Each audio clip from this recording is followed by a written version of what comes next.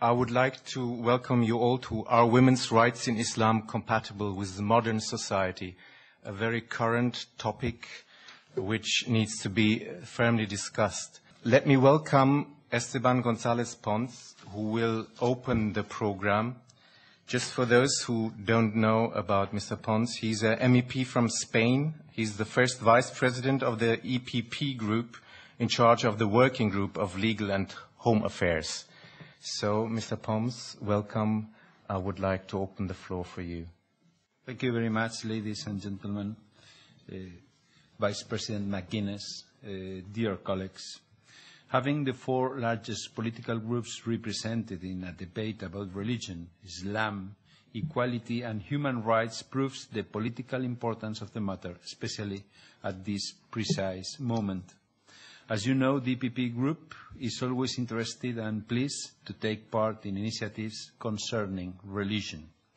Inside of our group, we have what we call the EPP Interreligious Dialogue, which regularly organizes conferences and different activities on interreligious issues, examining the religious dimension of the biggest challenges that our European society is currently facing.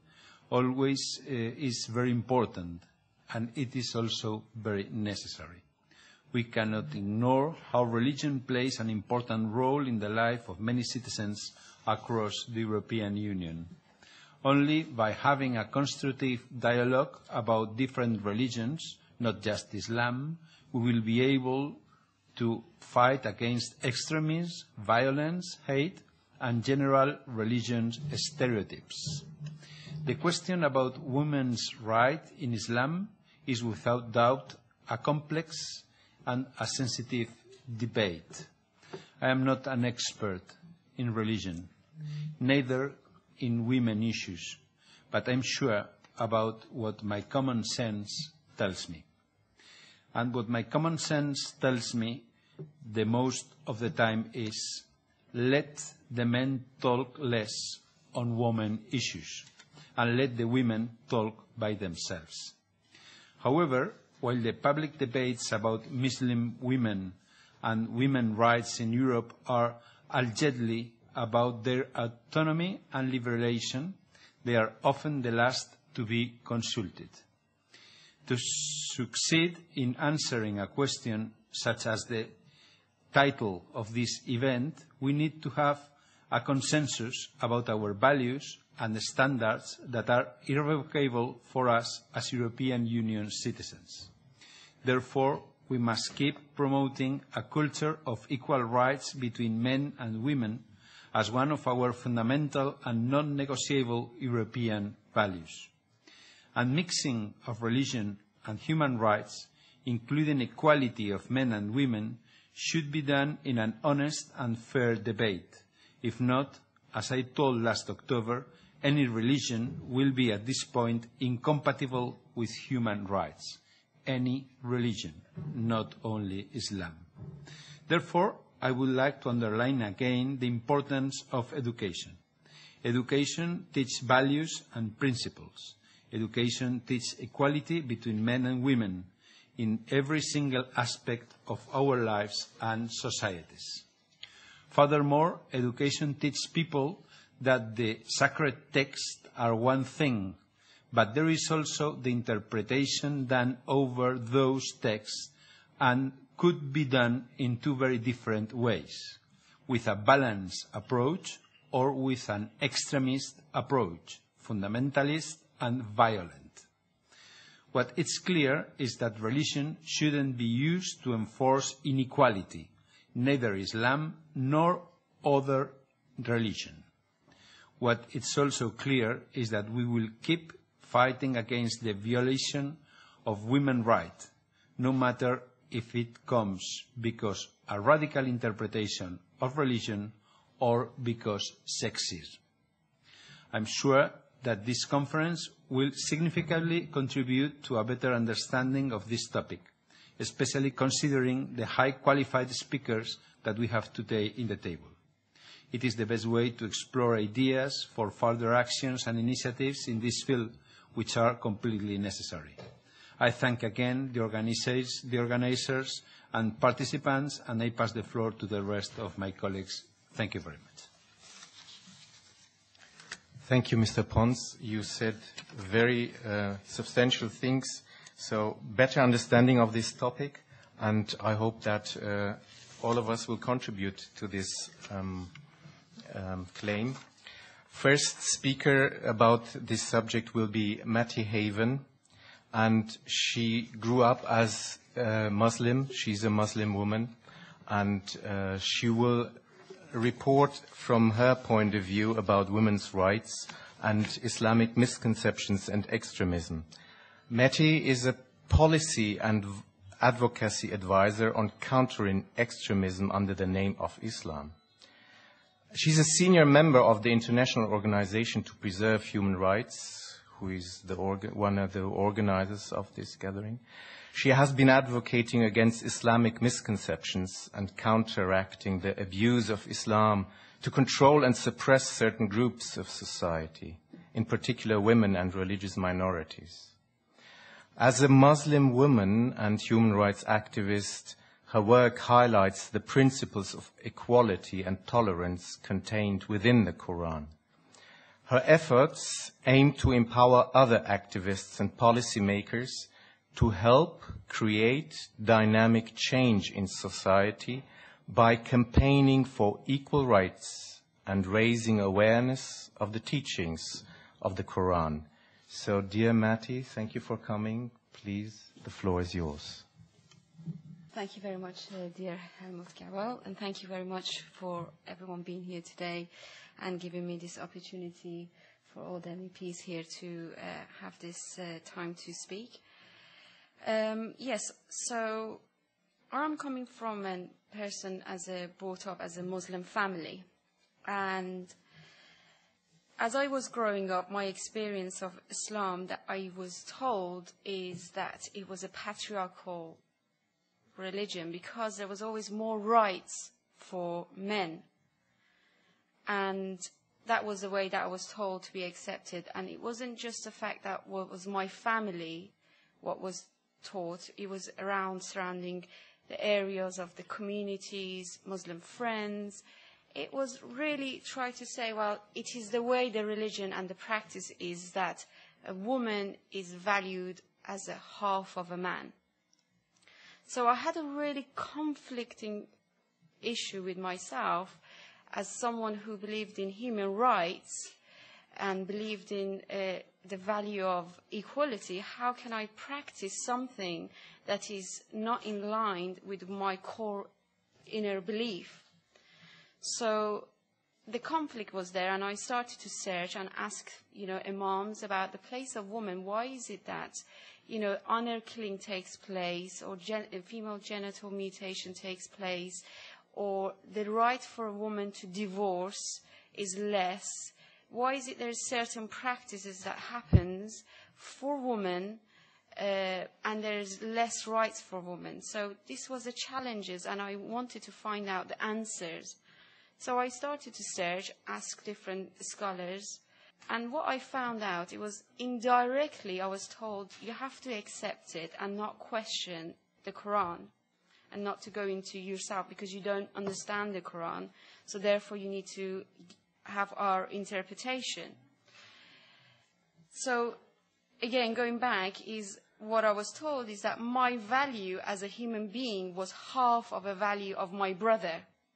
That's what I was told. And I challenged that. I challenged my father.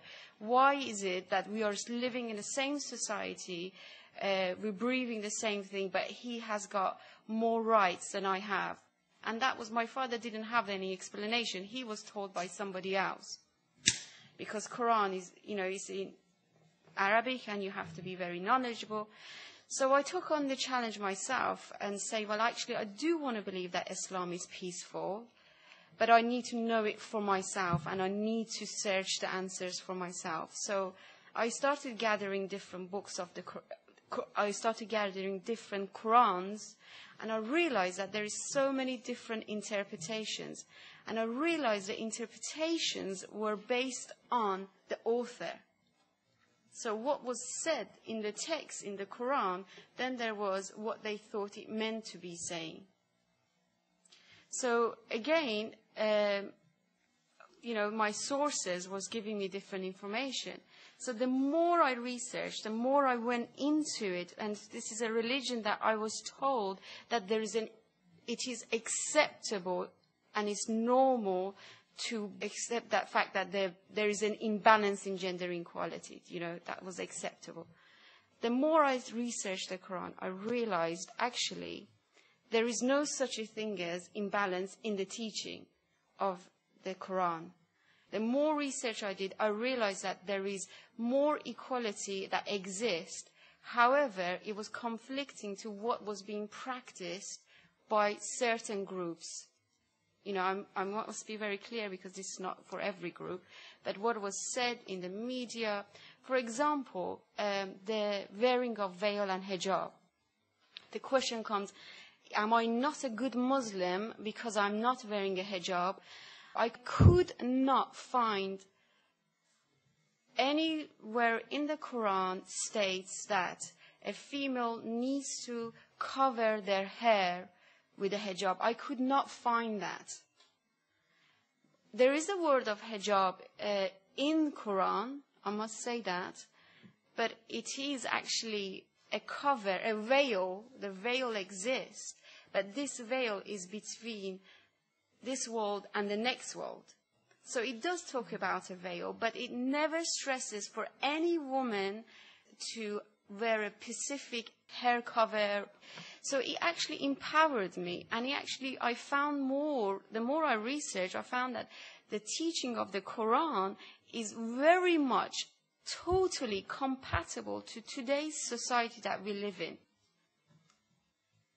It is compatible to modern society that we live in. The law of abrogation exists in the Quran, meaning that when a verse is being said and the next verse, different time comes along, it can counter the previous verse. So it is very dynamic text. It is not a text that needs to be practiced as someone thinks it was done 1,400 years ago.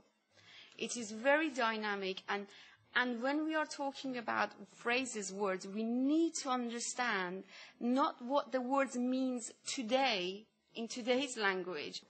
I can tell you that due to the patriarchal way of certain societies with regards to the teachings of Islam, the words were being manipulated and used in a way in order to justify their actions of suppressing women in society. So I can tell you that certain words have been changed to modify the meanings to suit at the time of, and this is being passed on through generation to generation.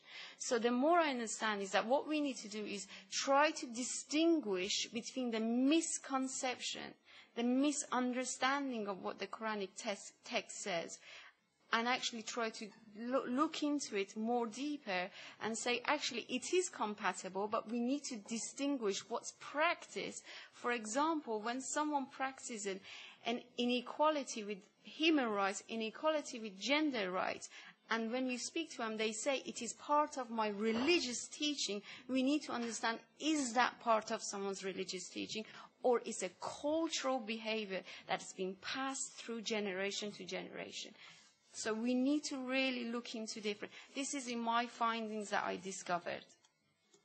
If there's more questions in question time, I could answer, but thank you very much. I think I want to summarize that my main points that I'm making today is that, one, we need to understand when we're talking about women's rights in Islam, is it compatible to today's modern society? Yes, it is compatible. It is dynamic. It is equal. There is no difference between male and female.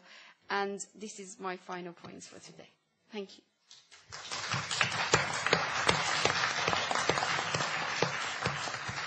Thank you, Matty, for this personal account, very clear. I would like to welcome Julie Ward, who is sitting next to me on my right side. She's a Labour MEP for the northwest of England. She I learned that she's a writer, theater maker, and cultural activist who began her working life on the factory floor before becoming a community arts worker.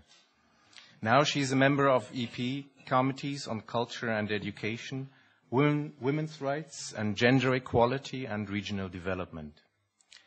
Julie is also a children's rights champion. She co-founded the cross-party intergroup on children's rights and sat on the Labour Party's Children and Education Policy Commission. She is a board member of the European Internet Forum and a founding member of the European Caucus of Women in Parliaments. And the board is yours. Okay, thank you. I thought I would dedicate this session to my Muslim women friends, and I count Mati Heaven to be one of my newest Muslim women friends. But I wanted to remember while I'm here some really key people in my life. Naila Ashraf, who works for the Ministry of Justice in the UK and is an activist with Stand Up to Racism. And Stand Up to Racism have been really active in the UK because of the increasing racism we sadly have in our country, but also very, very active in supporting the refugees, specifically the refugees who were in northern France, and supported, in fact, a pink bus, which was a bus of LGBTI activists that were supported to go to the refugee camps to support those mostly Muslim refugees. Because what I'm going to say isn't just about women's rights, it's about how women's rights defenders are also defending other people's rights too, because all our rights are under attack. I also wanted to dedicate this to my great friend Yasmin Dar, who is Kashmiri and who took me to Kashmir, where I met amazing women activists and student activists there. And Yasmin works in a prison, delivering social education for people in Manchester, people who've really fallen through all the different social nets that there are.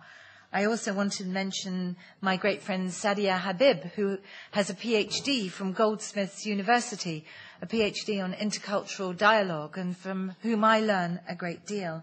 And also my friend Aisha Mirza, who just won an award in the UK for her work with Women's Aid, which is an organisation that fights against violence against women and girls.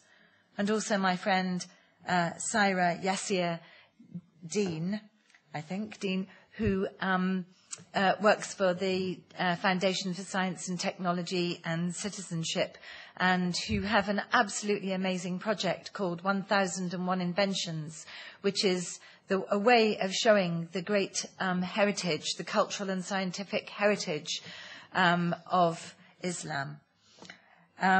So this, for me, this session is really for them too, and for what they have taught me.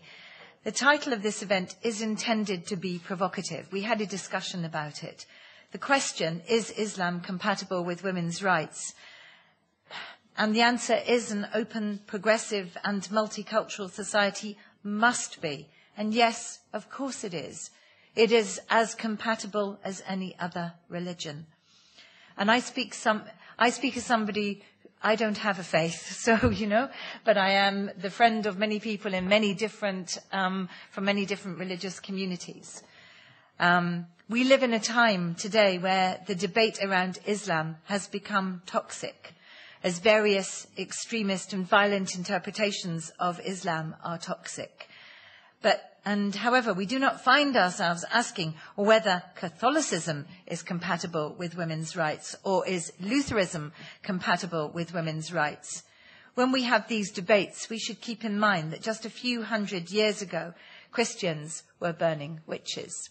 And I'm from an area where many women were actually burned. Having this debate on Islam and gender equality is extremely important, but it must involve two distinct approaches dealing with two different sets of extremists. On the one hand, we must take on the prejudice and xenophobia of the far right, often also promoted by the centre-right and the media, that Islam or Muslim are dangerous, and we must therefore stand up for diversity. On the other hand, working with Muslim communities and grassroots activists, this dialogue we're having on the interpretation of Islam and its religious texts. In both cases, we need to encourage people-to-people contact and direct debate. We need to strengthen and amplify the role of women and girls in that debate and to encourage young people to take the lead. And because I represent the northwest of England, which has a very large Muslim diaspora community, I go to a lot of events with young people. And there's a wonderful school in my constituency for Muslim girls, and they are actually they are always the school that wins all the awards for all the academic challenges that are ever on the table. So, you know, they are doing very well. Thank you. We need to invest more in civic education, however. I just talked about purely academic education there, but I'm a great promoter of intercultural dialogue and citizenship and informal education and lifelong learning. And we must invest more in civic education inside and outside the classroom. There must be more programs for all ages of all these different kinds of education in order to tackle these issues. And my report from 2016 dealt specifically with the role of intercultural dialogue in diversity education and fundamental European values. So if you're not aware of that report, I would ask you to look at it. It gives a policy framework that education ministers in 28 different member states should be taking on board. It says nothing that you wouldn't want in a civilized society. Now, I've already said that I've got broad experience of working with women from diverse Muslim communities who stand up for a tolerant and open interpretation of Islam and Muslim secular culture. And the women that I mentioned at the beginning of my speech, most of them wear the hijab most of the time. Not all of them, but most of them most of the time. And I don't have a problem with that, and neither does my political group or the activists for human rights and women's rights and LGBTI rights that I work with back home. But I'm very active also in Turkish Kurdistan, and it's a great example there of how Muslim women are standing up for human rights, for their rights and for wider human rights. And last week I was in Kosovo, where I met with Kosovo Albanian Muslim women who've survived a horrific war, and they fight for justice and reconciliation. And in Israel and Palestine, I work with bereaved women on both sides who work for peace. And all of these women and the men who work with them present a vision of societies that overcome violent extremism through dialogue, with women taking the lead. One final thing is just to point people towards the cultural diplomacy strategy that Federica Mogherini announced in April last year, which is very important for promoting the kind of dialogue and social change that I talk about in my report. So we have to make that a global strategy, not just a European strategy. Thank you.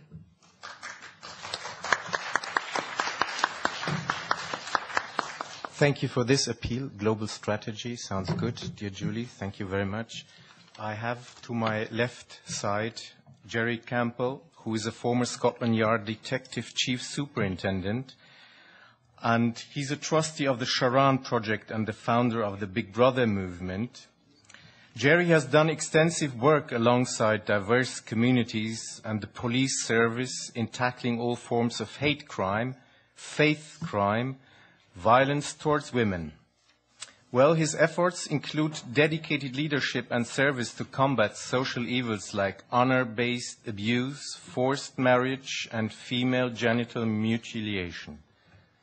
He continues to work with regional, national, and international governments like USA, Sweden, Denmark, India, Pakistan, and Australia to help bring about socio-political changes and influence gender equality and tolerance.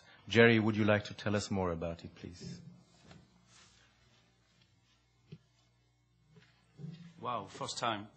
Massive thanks to my friends at the International Organisation to Preserve Human Rights.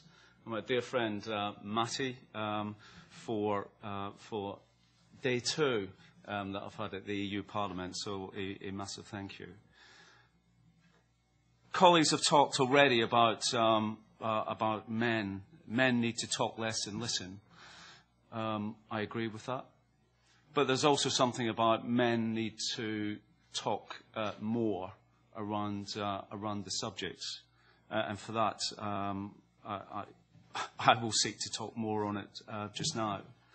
Because there's an absolute need to strengthen and amplify the role and voices that men and boys have in tackling gender inequality. The Big Brother movement is something you'll hear towards the end of this very shortish presentation for me, as I signal to my friend in the corner. So today's presentation and today's event was built around are women's rights in Islam compatible with modern society?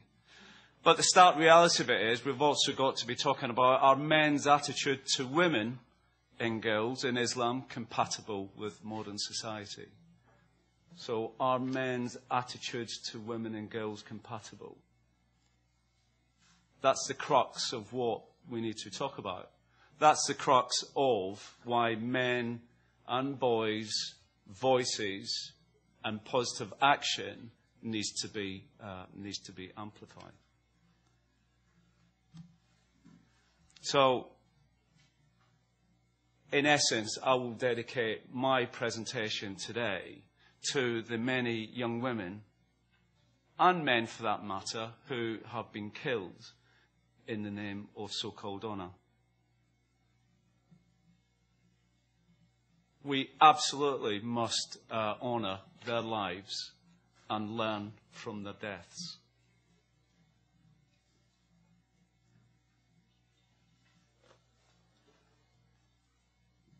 Honour their lives and learn from their deaths. There's an image there of a young woman, young woman from the north of the UK, who was murdered by her parents. Prosecuting counsel in the presentation to the criminal courts talked about escape, submit or die. And escape, submit or die essentially was the stark choices open to Shafilia Ahmed and her 2 sisters.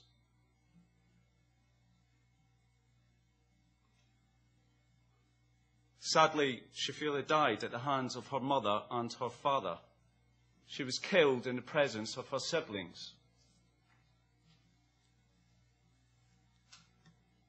One sister escaped, and one sister submitted to the will of her parents, giving evidence in support of them at the criminal trial. But the stark reality of those 3 very simple words belies a massive story. Because that is the stark reality of many young women today, living in developed countries.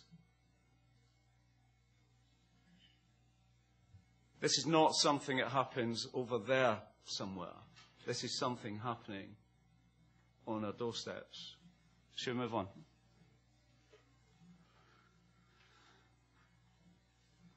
And again, please. So there is something about the honesty of the conversation. And there's a quick reminder there of some UN general resolutions and what the convention, CEDAW, Convention on the Elimination of All Forms of Discrimination Against Women, adopted in 1979. The stark reality of it is we have got to make sure, and our politicians have got to make sure, that this is not about window dressing. Because sitting behind these policies and sitting behind our expectations of the delivery of these policies are real people. And it's about the protection of real people. Custom, tradition, religious beliefs cannot be used as an excuse for avoiding the obligations to eliminate violence against women and girls. We can take that also to mean gender-based violence. Okay, let's move on.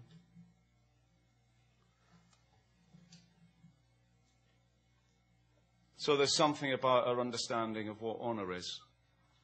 And using honour and seeing honour on a linear continuum with shame. Honour in itself has got many real positive attributes to it and character traits around integrity, good moral character, a sense of altruism. But of course there is a much more negative aspect connected to honour. And that much more negative aspect comes about when there's a need to defend that honour. When there's a need to protect it, if there's a perception of it being under attack. Stark reality, honour defines a family's mindset, way of life, and lifestyle. There's something about the collective maintenance of honour as well. And with the collective maintenance comes collective action to tackle those individuals who are seen to have dishonoured their families. Banaz Mahmoud, young Iraqi Kurdistani woman, kidnapped, abducted from her home address in southwest London, January 2006. 23rd of January 2006, to be precise. She was deemed to be in an inappropriate relationship with a Muslim man.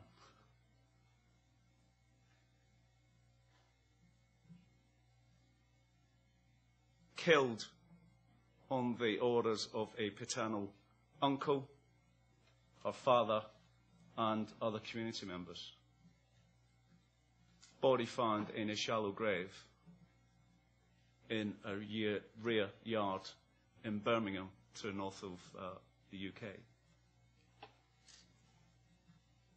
Let's move on, please. And again, keep going. My time is rapidly running out. Keep going.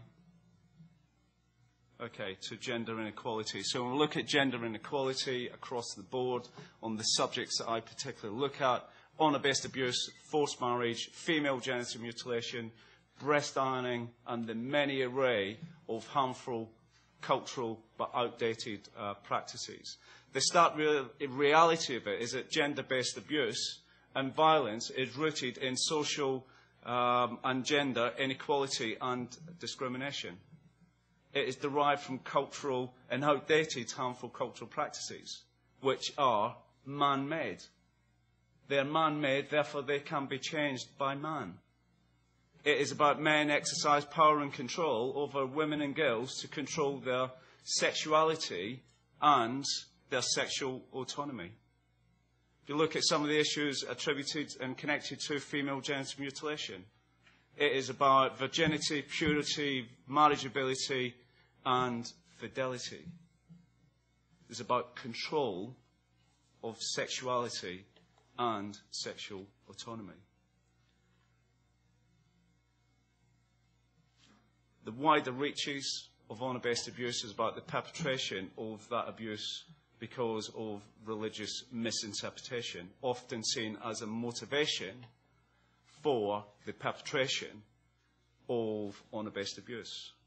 The stark reality of it is that honour-based abuse is about the A to Z, the depth and breadth of violent crime affected and perpetrated against women and girls. But reach back again at the case of Banaz Mahmoud. We're not talking about 1, 2, 3, 4 people who were perpetrating crimes against Banaz. There were many, many men and boys involved in the offending against that one young woman.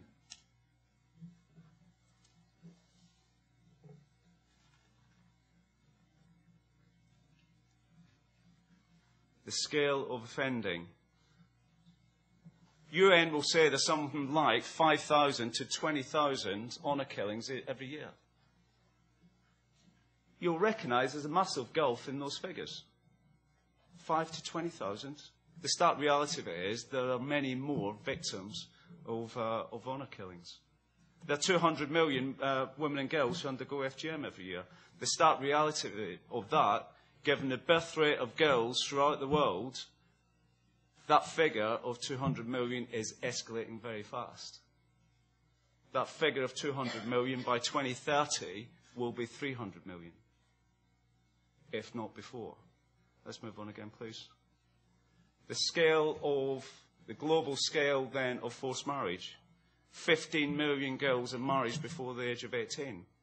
Many more are married under the age of 15, with the health and life-threatening health issues associated with that.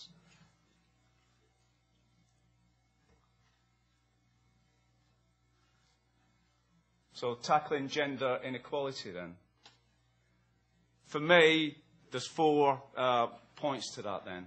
The 4 points to it are around education, employment, empowerment equals equality, equals the empowerment to challenge discrimination, to challenge inequality.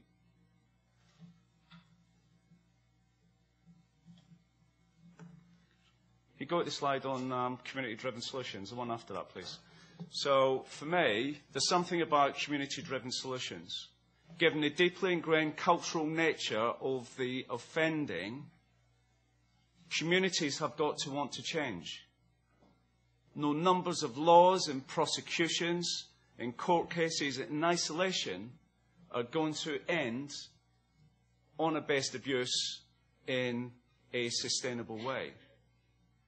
Communities have got to want to change.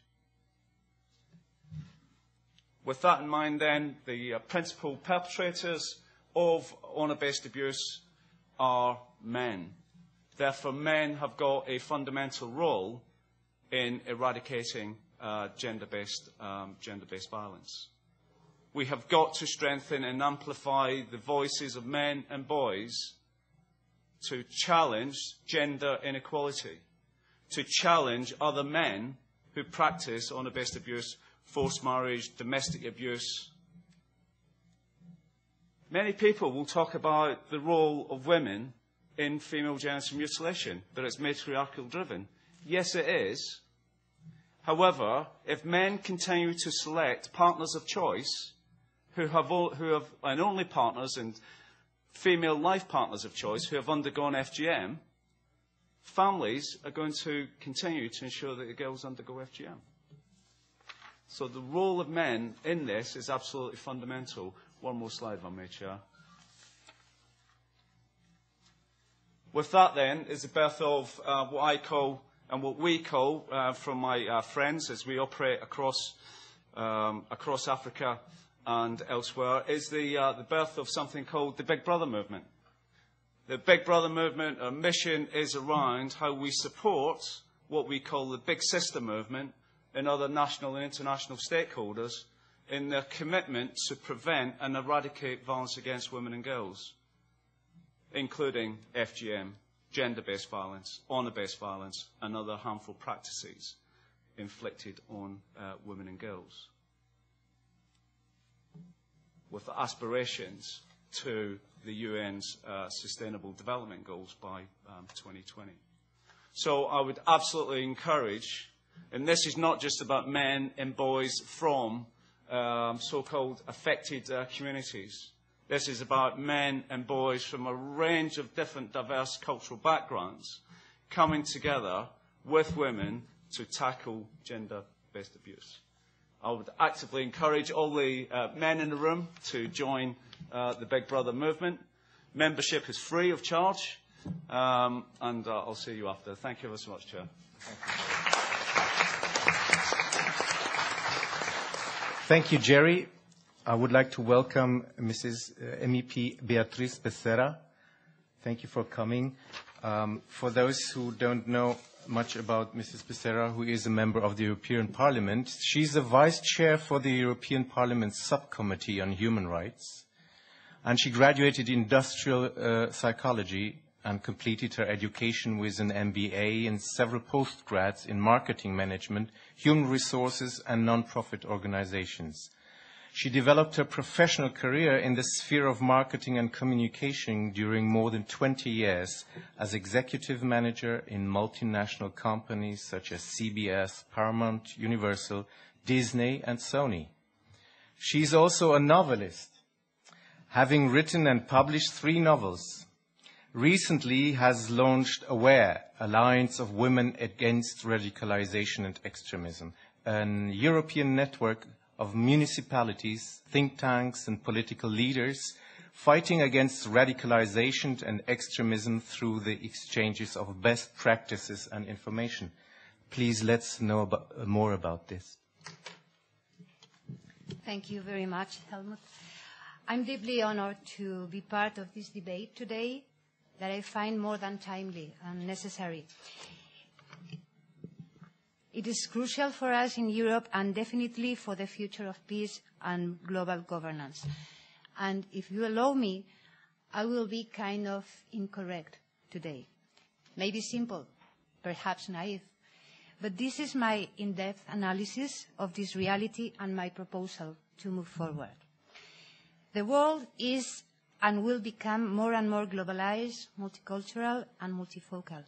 But this does not ensure tolerance or peace. Let's start by clarifying what is Islam. Islam is a religion, right? It is not a race or a single culture. It is not a governmental model, or is it? It's not, right? It is the fastest growing and second religion with most followers after Christianity, called Muslims. And the estimations say that only 15% of Muslims are Arabs. The Ummah is like a commonwealth of believers, divided in multiple branches and interpretations. The most important are Sunni and Shia, which arise after Muhammad's death. These groups separate in further branches, such as Wahhabism, which has a stricter interpretation of Sharia law, and it's applied in Saudi Arabia.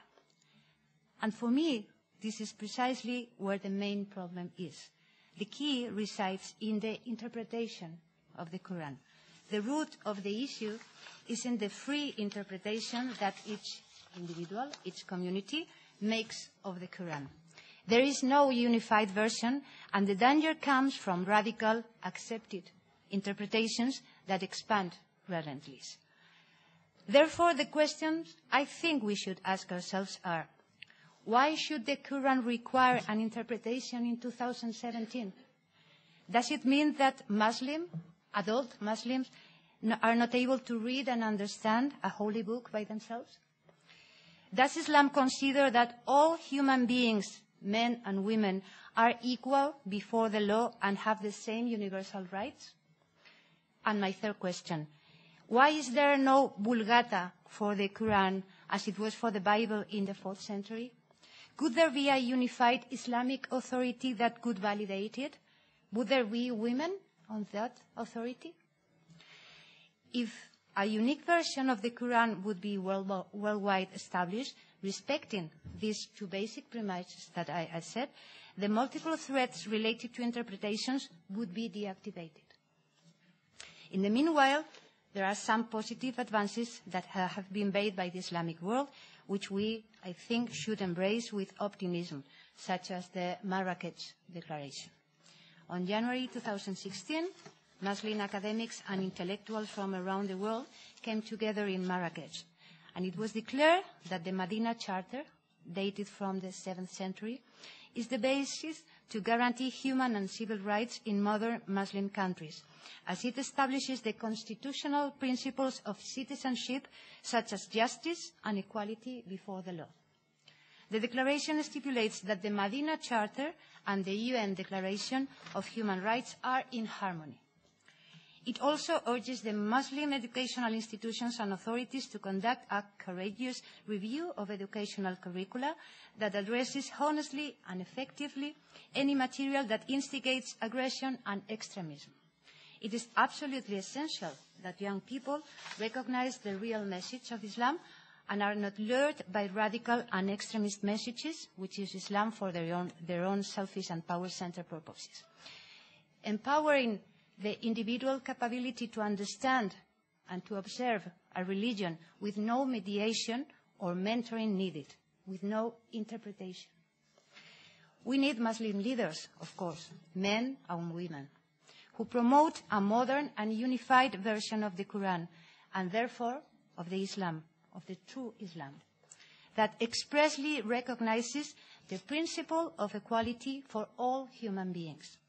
There are no women's rights in Islam, or in Christianity, or in Buddhism. Women's rights are human rights, and human rights are the universal rights of human beings.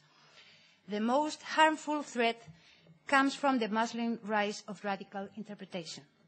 Wahhabism, a form of Islam practiced in Saudi Arabia, clearly does not respect women's rights. Therefore, it's clearly not compatible with a modern society, with a rule of law society, with a democratic society. This is the use of Islam for power purposes. The European Parliament has repeatedly identified Wahhabism as the main source of global terrorism. It is against women's rights, but also against human rights, against freedom, or against peace.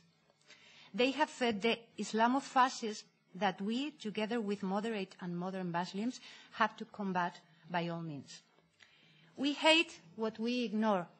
These words were supposedly mentioned by Ali ibn Abu Talib, cousin and son-in-law of the Prophet Muhammad. It is the lack of knowledge what generates hate. We must fight to give ourselves the right tools to expand common values, and we need a truthful, single, modern version of the Quran, the holy book that sustains Islam. And we, together, can defeat hate and intolerance. So let's make it real, because it is in our hands. Thank you.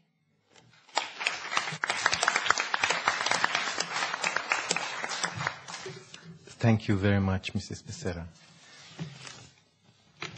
Our last speaker before we open the round for questions and answers. I hope a lot of questions have arisen in your minds and you might have noted them.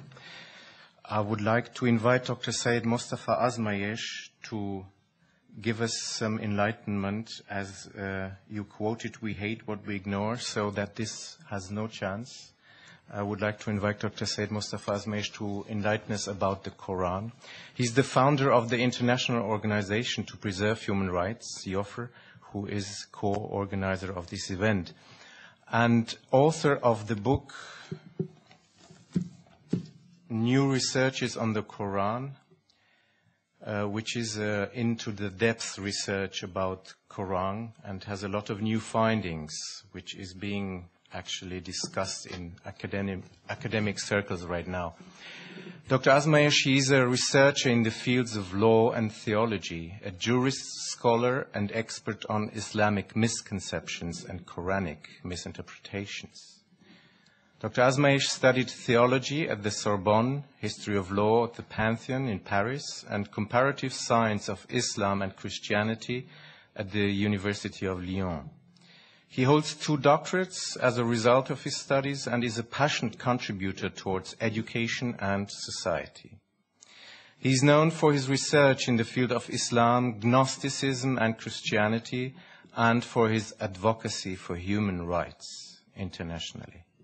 His most notable efforts have been the push for reform within fundamentalist regimes towards the adherence of human rights values.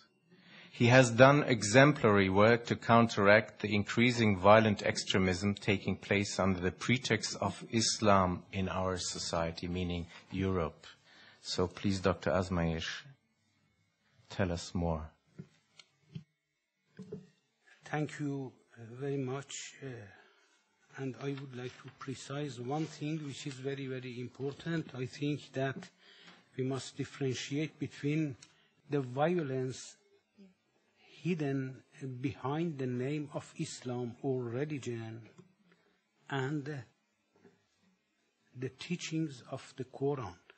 It means that religious violence doesn't exist at all. What exists is violence created by man and hiding it under the name of a religion in order to give it the legitimacy. It is a very important point. And the second point is that from the beginning, we are confronted with this problem in the life period of Prophet Muhammad. When he was alive between his community, two different opposite versions of Islam were born in the city of Medina as thesis and antithesis of Islam, but both of them under the name of Islam. It means that Quran itself is based on gender equality and gender neutrality, absolutely, and during the question and answer I will develop more this principle in the Quran. But the place that Prophet Muhammad started to propagate the teachings of the Quran in the peninsula of Arabia, the Bedouin were too much attached to their tribal traditions, and they didn't want at all to change their world vision. It is written clearly in the Quran, لَن نُؤْمِنُ بِهَذَا. We don't believe to your book.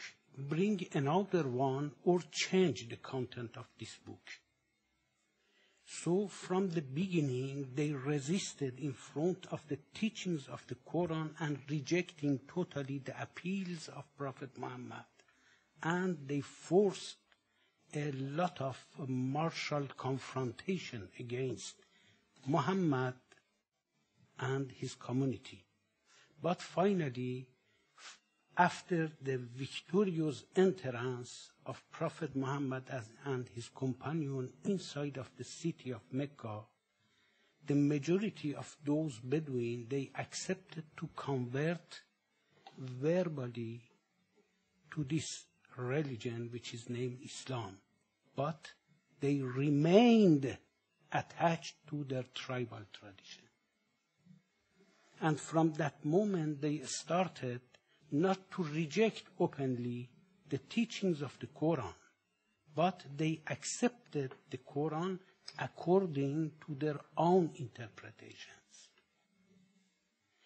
So they built the mosques in order to lead the prayer and in order to preach the audience and in order to brainwash the mind of the audience and to put the tribal tradition in the backside of the mind of all of them, this time under the name of Islam. So, about this group of people, the half of the verses of the Quran which are revealed to Prophet Muhammad after settling down in Medina are talking. These are the group which are named by the Quran the false Muslim, the hypocrite people, whose tongue talks about Islam, whose heart remain attached to the tribal traditions. And tribal traditions was based on patriarchal behavior. And they imposed this vision on the Islam. And this vision of this group of people who took power after the apparition of Umayyad dynasty inside of the history under the name of Islam. So it's a matter that people, they don't respect the right of women in the society. But worse than this is that they do as a legitimate action because they relate their tendency to Islam. And they pretend we are not respectful equally to the right of women because our religion dictates to us. This is the problem. So there are a lot of things which are totally absent in the Quran, and the people, they make their own religion upon them. And there are a lot of teachings in the Quran that people, they don't pay attention. For example, there are 310 verses of the Quran consecrated of the space and sky and cosmos and stars and sun and moon and etc. It is written, أَوَلَمْ يَرَوْا إِلَى السَّمَاءِ فَوْقَهُمْ.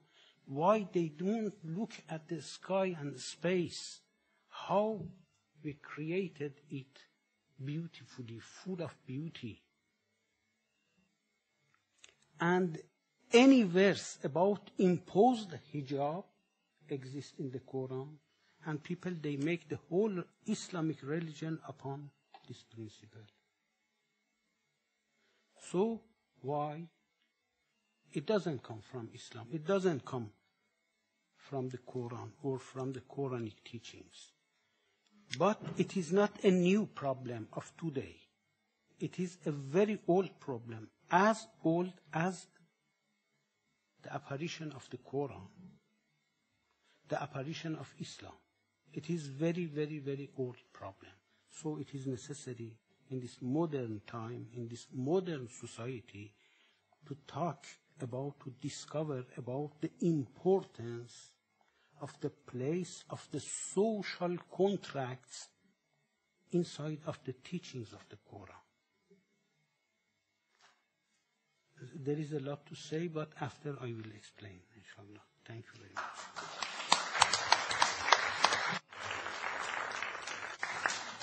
Thank you, Dr. Azmayesh, for this introduction into the contents of your book and your thesis about the two versions of Islam. So before Beatrice is going to give her conclusion, I would like to thank the International Organization to Preserve Human Rights for organization together with Julie Ward and Mr. Pons, who left the board, and Mrs. Beatrice Berras. For organizing this event. I think this event needs certainly more and into the depths, as we see the time was too short to have all of your questions answered. Thank you for coming. Please, Beatrice, give us your conclusion. I will be very brief. For me, there are some conclusions on that far beyond those deep studies and details that need to be taken into account. But the first one for me is that there is a big space for misinterpretation of the Islam, of the Quran, because interpretation is needed. So the only way to end with misinterpretation is to end with interpretation needed. Empowering individuals, the Muslims, the Islamic people, as with the power and the competence to understand perfectly what the Quran says and how is the way to live the religion. There is no updated, modern, unique, single, worldwide accepted version of the Quran, qualified and certified by Islamic authority. And I think we can do it, because we can agree on that. I think this is the way to have something operational, something that works for everybody. And I think also that there is a way open to that crossroad between the human rights, rule of law, democracy, fundamental rights, citizenship, open by the Medina, the Marrakech Declaration and the Medina empowering. Because this is something that has to be recognized for centuries by all the Muslim community. And the good things that are inside are I would say, are essential for now to have a common ground for consensus. And this is the way where the intersection can be met. And I would say that we should all welcome this kind of initiatives and also give the right acknowledgement, awareness, and coverage to this kind of initiatives, because we are not given them. And we need more people like, forgive me for my pronunciation, I would like to say the name of this Sheikh Abdullah bin Baya of Abu Dhabi. I think this is the kind of people we need.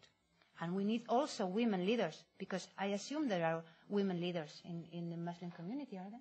So we need to have that kind of balanced powerful community based on that, because it's, we cannot afford to get rid of this inheritance, because there is the right pillars of that are inside this.